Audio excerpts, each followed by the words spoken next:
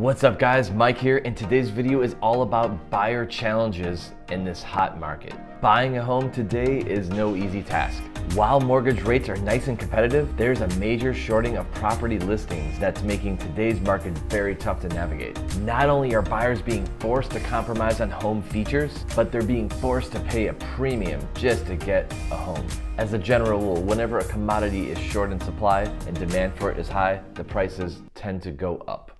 And such is the case of today's housing market. Home prices have soared on a national level, which is making it very difficult for home buyers to qualify for a mortgage to cover the high costs of home ownership. But these aren't the only challenges that buyers are facing. Some buyers may have a hard time getting their offers accepted. And it's not because their offers aren't high enough. It has to do with what the sellers are looking for. Not because the offers aren't high enough, but because the sellers aren't happy with the types of financing that those offers are tied to. Welcome to my channel, guys. If you're new here, I make videos about real estate and personal finance. So if you're into that sort of thing, go ahead and hit that like button for me and click the subscribe button as I post videos here weekly on my channel. In today's video, we're gonna cover the disadvantages of VA and FHA loans, what sellers are looking for, and what you can do about it as a buyer. And if you stick around to the end of the video, I'll share with you my 17-point PDF on how to get your offers accepted as a buyer in today's competitive market. So I don't want to bore you guys with all the details, but let's just say the VA loan was founded in 1944, and it was designed to help veterans at the time who were active duty to be able to buy a home. The loan program has gone through a lot of modifications in the decades since then.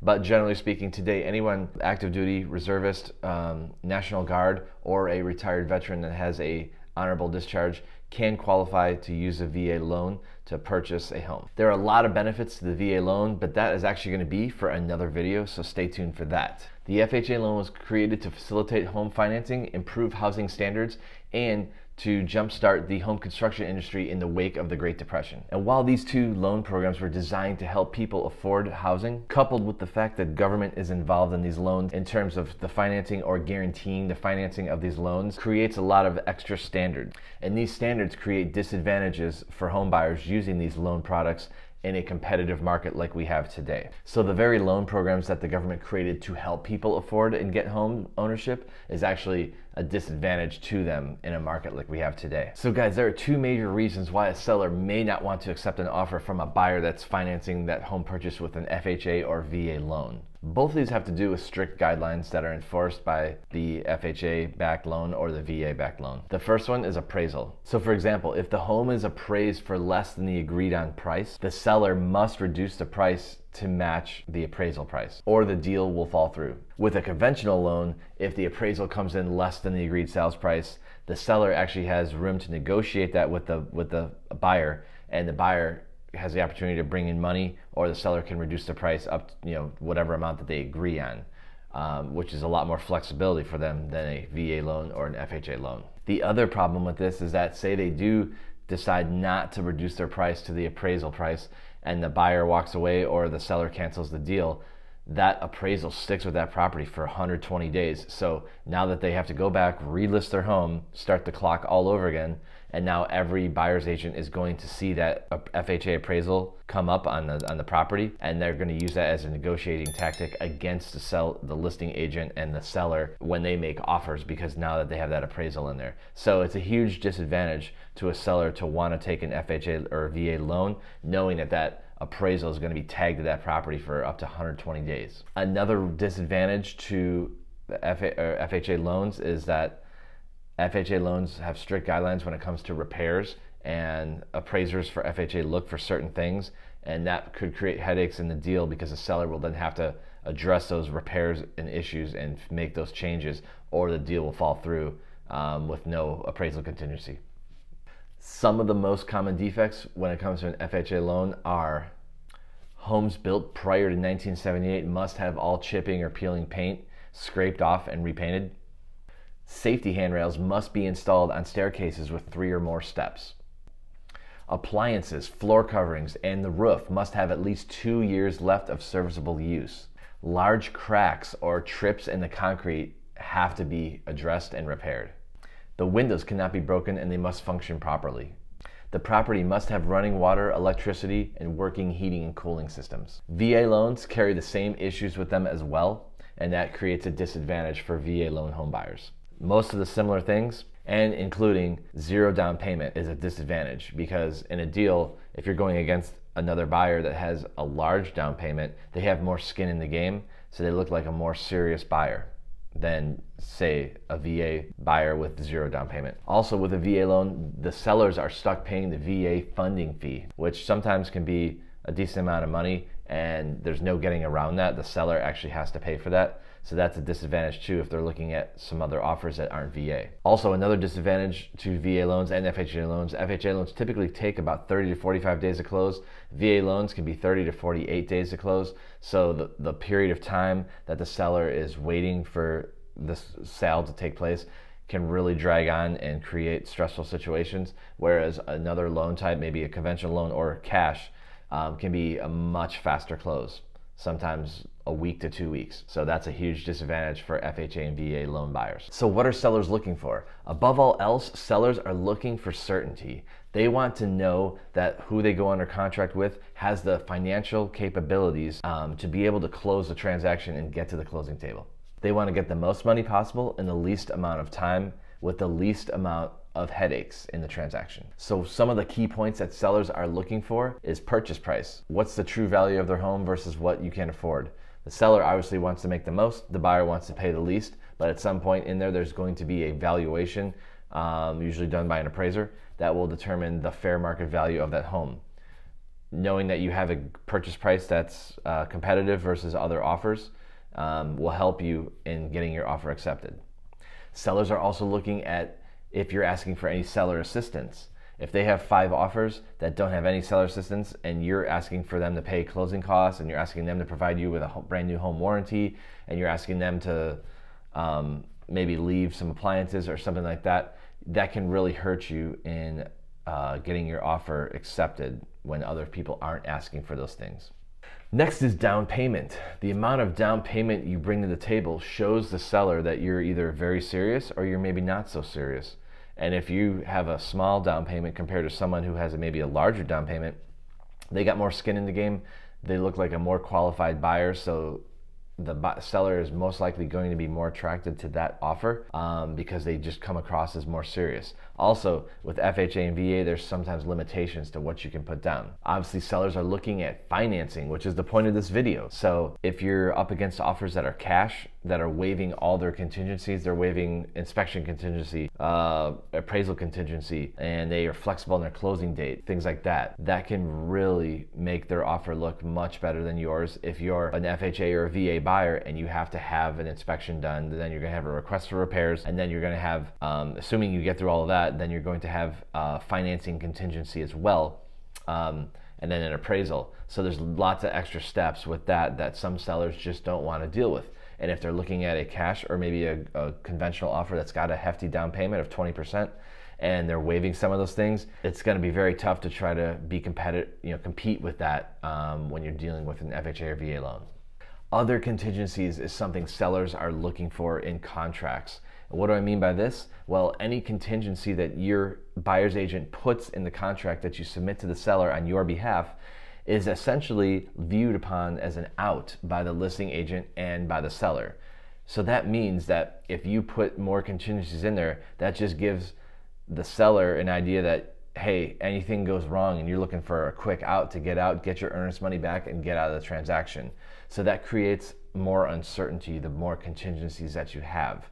And that's not something that a seller or a listing agent is looking for in an offer. So the less contingencies you have in your offer, that will definitely increase your chances of having your offer either looked at or accepted when it's looked at upon other offers that maybe have a lot of contingencies in them.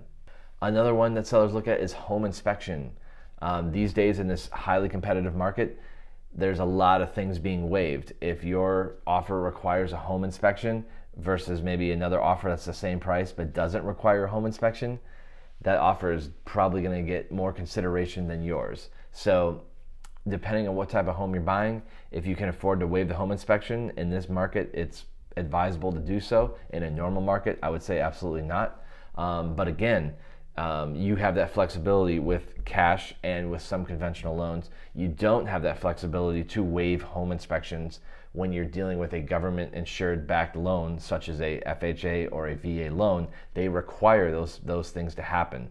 So that's not a negotiating piece. So that's going to make your offer less desirable in a seller's eyes. Another thing sellers look at is settlement date. So a seller's looking at their timeline and when they want to be out of that house and where they got to go to. Maybe they're buying another house, maybe they're traveling, who knows. But if you make an offer, but your offer is contingent on your property going under contract and you can't give a clear settlement date, that shows a lot of uncertainty, and that will probably put your offer at the bottom of their pile. As opposed to other offers that might come in that they don't have any contingency with another purchase or another sale. They have the cash in hand in the bank, and they're verified and vetted by the lender and they're ready to buy. That's going to be a much more attractive offer, even if they're offering less money than what you are, because what they are guaranteeing the seller is a guaranteed timeline of when they're going to settle and close the deal, which you aren't able to do. So that carries a lot of weight as well. So what can you do to be more competitive even though you're buying a home with an FHA or VA loan in this market? There's several things that you can do, and I'm going to give you guys my top 5 right now, and then be sure to stick around for that PDF bonus. So the first thing that you can do is you can offer an escalation clause in your offer. What does this mean? This means that in the event of a bidding war, you can put in some language that says, if it's between my offer and another offer and they're $1,000 more, I'll match that $1,000 and go up $500. And then if the next offer comes in, then I'll jump them $1,000 as well. And you can have what's called an auto escalate clause built into your contract, which will keep you in the running in the event of a bidding war. Another tactic you can do to make your offer more attractive is you can offer the seller a lease back. What this does is this allows the seller to stay in the property, which guarantees them certainty up until the point of closing, or whatever date you guys set forth for them to vacate the property. This gives the seller a lot more confidence, and it shows that you're a flexible buyer and you're willing to conform to their terms and timeline. So that can create a huge advantage for you as if other competition and other offers aren't doing that. Another tactic that you can use is you can include an appraisal gap clause in your offer. What this means is basically if the home let's say the agreed sales price was $300 and the appraisal came back at $280. Well, that seller doesn't want to take a $20,000 hit. If they have other offers at $300 that can pay the $300, but now they know that you're an FHA or VA and your financing will only pay what the appraisal came back at, you have to have funds to come out of pocket to cover that gap if you are able to do that based on the type of financing you have. But if you have the funds in your bank account, you could cover that $20,000 and put that clause in there that says, hey, in the event of a gap, that's in a negative fashion, I will cover that amount and we can still keep this deal alive. So that will really help a lot too, versus other offers that don't have this clause. Number 4, you can offer more earnest money. Typically when you offer more earnest money, it shows you got more skin in the game, because the earnest money deposit is depending on who backs out and at what point in the contract, that's at risk. If the buyer does not perform or the buyer pulls out before a finance contingency or something of that manner, the seller by contract can actually keep that earnest money deposit. So if you have a good large deposit, that just shows you're more serious and want to go through with the transaction because you have more at risk. So that's a good thing that sellers look for. Number 5 is actually using a local reputable lender. So when you present an offer to a listing agent, that listing agent is going to review that offer with the seller, and they're going to, if they're an agent that's been around in the business for a while, they're going to know most of the lenders and know which lenders can get the deals done and which lenders, and especially if they don't know who your lender is and they don't have a reputable track record, it's not going to hold as much weight as if they know, another offer is going with Joe down the street that they've done 100 deals with, and they know that guy can close and they know how he works. So that comes into play very heavily once it comes time to looking at offers and reviewing. So you want to make sure you use a local reputable lender. I would not advise going with any of the big box national lenders, because they're very hard to reach. And when a deal goes sideways in the 11th hour and your agent needs to reach the lender to find out about a change in debt to income ratio or something that popped up on a credit report that's got to be fixed really quick, it can be very daunting to try to reach those types of companies and get an answer. Whereas if you got a local lender, you can go in there in person, or you can send an email or make a phone call, usually get them on the phone right away and get those matters handled quickly and efficiently and keep the deal alive. So that matters a lot, and that's something sellers look for in offers for sure.